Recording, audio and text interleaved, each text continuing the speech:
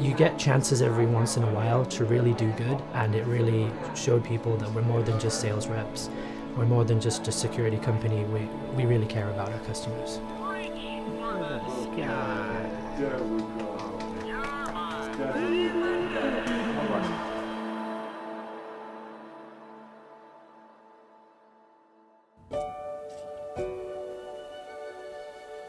On August 4th, I was out doing my job, which is selling home security. I have a new homeowner route, which I run, and the Ball family had just moved in. They liked what they heard, and obviously they needed security, and they needed something with a medical response as well, because their son has a lot of life-threatening issues.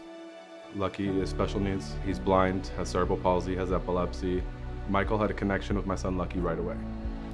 It was instant that he went up to Lucky, he talked to Lucky, he touched Lucky, and he treated him like a person.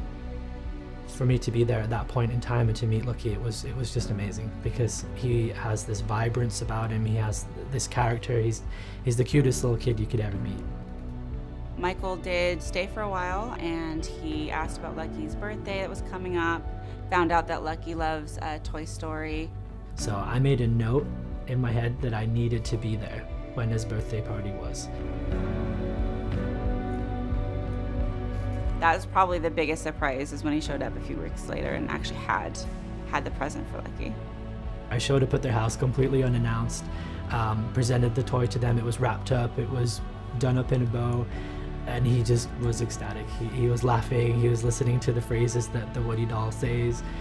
It just made his day. I took a photo of them together, and they looked really cute. He had his little hat on, and they both had the hats on, little cowboy hats. And I posted it to Love What Matters.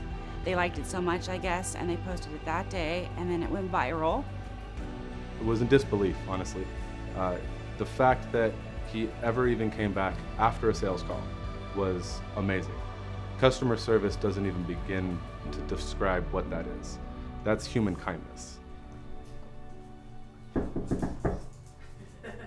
Come in. What? Oh my gosh. Are you guys kidding me? This is for Lucky. What? Dude, too much. You guys are nuts. It's amazing. Oh my God.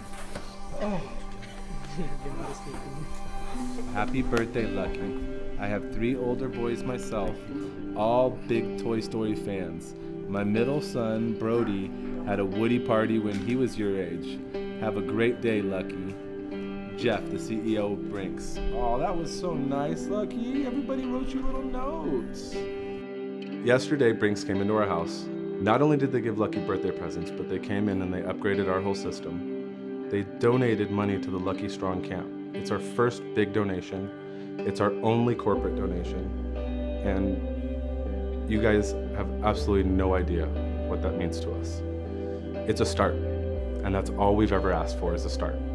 I'm hoping that other companies can actually learn from this and go, okay, yeah, we need to be more like this. We need to be more open and more caring, and really take care of our customers, because that's what you've all done for us.